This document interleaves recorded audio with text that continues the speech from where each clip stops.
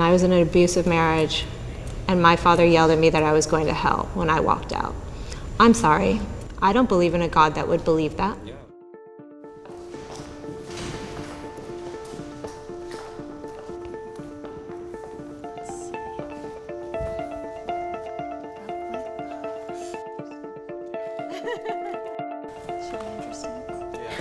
Can I have all of my atheists over there? Can I have all my believers over here?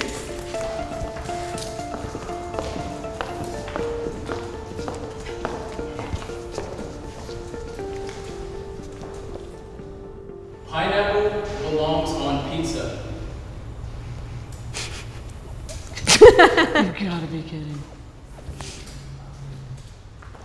My wife will not have a pizza unless there's pineapple on it. You can try anything on pizza. Yeah. So why not pineapple? I'm going to bring in the disagreeers. Pineapple pizza. Pizza. Pineapple pizza. I like the taste of the cheese, the sauce, and the bread. That's it.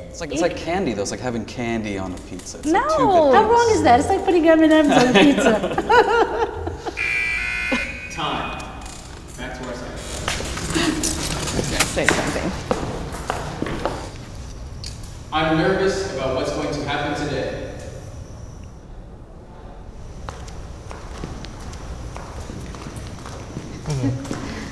I mean, I'm nervous because this is a normal topic that people can usually talk about, but in this climate, it's very touchy to even say I believe or I don't believe. You know, Right. so. It's funny, I would think that you would feel safer in the belief category than I feel in the non-belief category. I was raised in a house very culturally Jewish. We talked a lot about God and religion and many different religions of the world, but I wasn't raised with any faith, with any religious faith in the house. Just 2 years ago, I hated Christians. I think I was an atheist, but I voiced all my doubts and skepticisms, and they gave me their perspective on it. That kind of opened me up, and that's why I'm a man of faith today. I believe there is good in every person.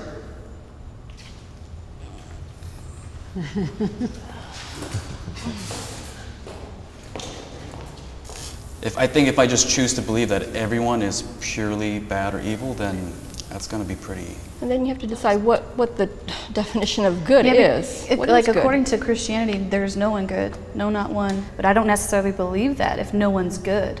I We're don't born want, with a sin nature. Yeah, so that's hard. Is like my definition of good may not align with Scripture, so it's hard because that's why I hesitated. Like I want to believe everybody's good.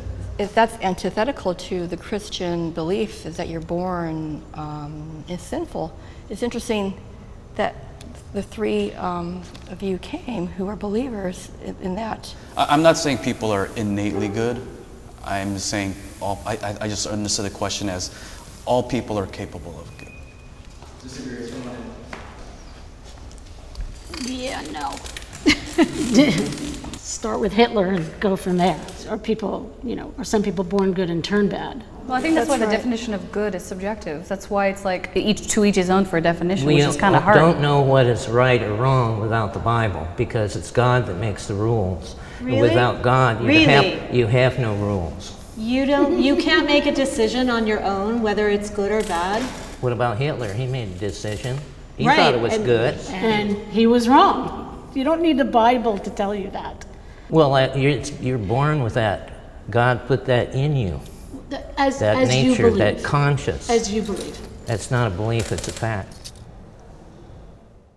I'm an author of 2 books where I give the whole history of the Earth from paleontology, geology, archaeology.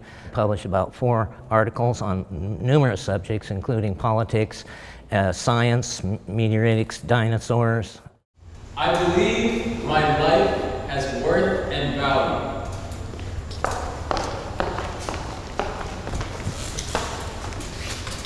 To my mother.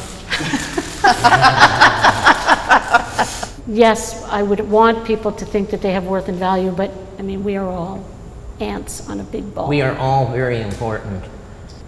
The design in those things, if a man were to design it, it would cost several $1 million to make a human, if that were possible. And yet, God has created billions of us. Come on in, Nancy. I believe in people. I believe we make our own choices. I don't believe that there is a overriding being controlling those choices or controlling our situation. You are important. So I do not think that inherently just existing gives you worth and value. I think that you make choices, personal choices every single day on how you live your life and how you treat people and how you exist in the world, and those... Well, hold on, you just made a definition about what value is, but you still don't believe you're valuable based on your explanation? I said I'm not inherently valuable. My being born does not just... You're saying based on your contribution to the world determines your value, right? What you give back. No, please don't. Oh, no, I'm trying to figure out what you meant. There are many people who just exist because of instinct or because... Do their lives have value? I don't know. If they find value in it, sure. If they don't, maybe not. Who am I to judge whether somebody's life is inherently valuable? I have had my doubts on the existence of a higher power. I am a woman of faith and belief. I believe in the supernatural and higher power and a being that there's no accident in the way we were created. Yeah, I think anytime I have gone through hardship, I've questioned not just what I believe, I question my life, I question my profession, I question my relationships. So I think, if you believe, whether it's Islam, Hindu, I think you have to doubt it. You can't just jump in there and be like, sign me up, I agree with everything, let's do this. That would be for you, but that's not for everybody that is a believer of any particular religion. Some people don't question anything. But in your view, by standing and saying, I don't think there's any higher power, do you ever face any doubt of thinking, maybe there is? Well, the definition of an atheist is someone who does not believe. It's not a declaration per se that there is no God. I am an atheist activist. I'm on the board of Atheists United here in Los Angeles and on the steering committee for Americans United for Separation of Church and State. All right, come on in.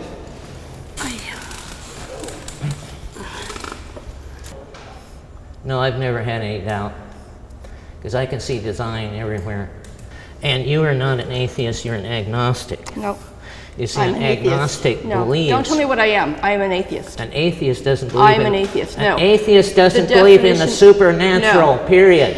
An atheist An does agnostic not believe in does believe in the supernatural. That does not he believe just in doesn't God. believe in God. I am telling you what an atheist is. You're wrong. No. Do you believe in the supernatural? I am an atheist. Do you believe in the supernatural? Do not tell me Do you believe in witches? We don't need to make anybody right or wrong. It's just answer the question, give her space to talk. Give her space to talk. Do you believe that this line of interrogation, questioning furthers your... No, I'm just giving facts. Saved by the bell. I am feeling frustrated right now.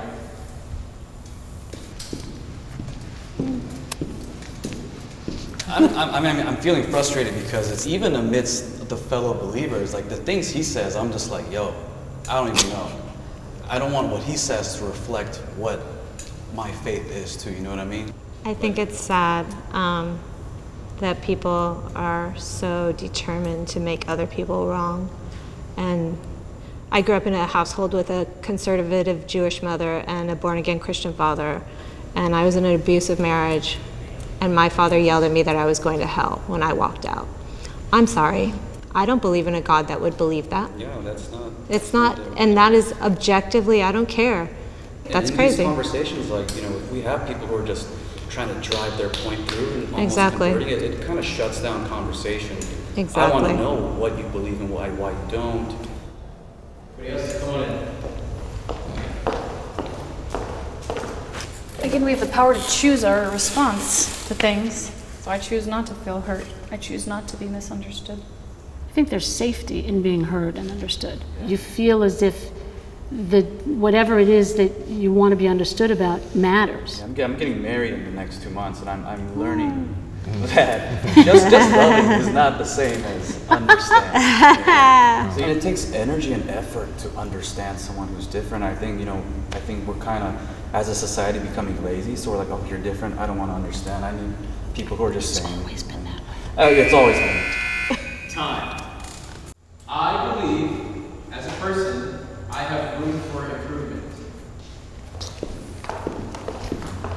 Oh, look, we all agree. We all have room for improvement. That's my aspiration on a daily basis, is to be a better person. We're always learning. I used to think at some point I would actualize into, I've made it. I've made it into maturity and wisdom. No. As a teenager, you think, when I'm in college, I'll have it figured out. Yep. When I graduate, I'll have it figured out. When I get married, I'll have it figured out. When I have kids, I'll have it figured out. But we're always... We won't reach perfection until we get to heaven. Down here is an imperfect world. Our knowledge is imperfect. Our bodies are imperfect. Our world is imperfect. I mean, I'm agreeing with you, but it's the delivery of it is, all right. we understand improvement. It, but Right. Let's stay up. What was the question? We all believe that we have room for improvement. Yeah, certainly.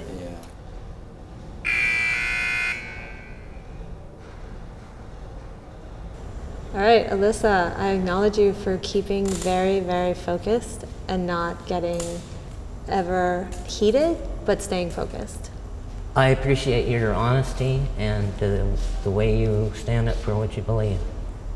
Nancy, you have a presence of self. You have a very still, very centered quality to you that is very admirable. Christine, I acknowledge you for not running out of the room when you were in a controversial conversation. I acknowledge you for standing your ground, for believing what you believe, and you've got a lot of fight in you. Oh, Jeremy, I acknowledge you for being unwaveringly firm in what you believe and not caring whether it's controversial or difficult to say what you believe. That is a sign of passion. Peter, I think you're growing, and I think you're a wonderful guy. And your marriage is going to make it grow even more. You just seem like a very comfortable guy who's willing to learn and grow, and that's a lovely, lovely quality in somebody.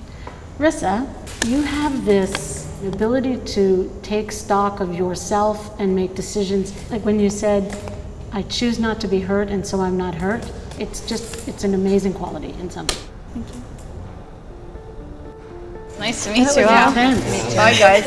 Are we invited to the wedding? Oh, yeah, sure. I'll see you when Oh, no, thank you. they send their, I can't make it. I'll let you guys know. Thank you. Smart.